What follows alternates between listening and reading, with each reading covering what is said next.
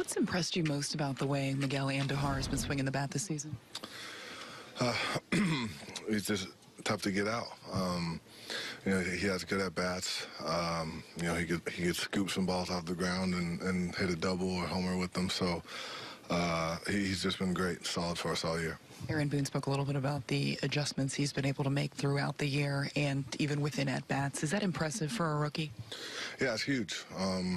Those quick adjustments, the understanding the game, understand what the other team's trying to do to you, and being able to adjust, especially mid at bat, is huge.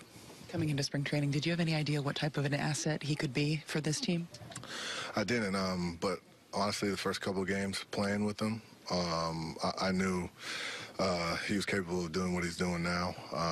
He just had to get a chance. Giancarlo, how's your leg?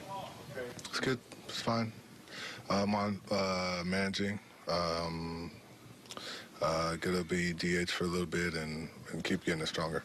Is it hamstring or calf or ankle? Hamstring. How do you kind of go about making sure it's ready each day that it doesn't affect you when you're on the field? My preparation in there, training staff's been helping me out a lot, and just making sure I'm ready to produce still. Do you feel like you have to be any more cautious on the base paths? Just under control.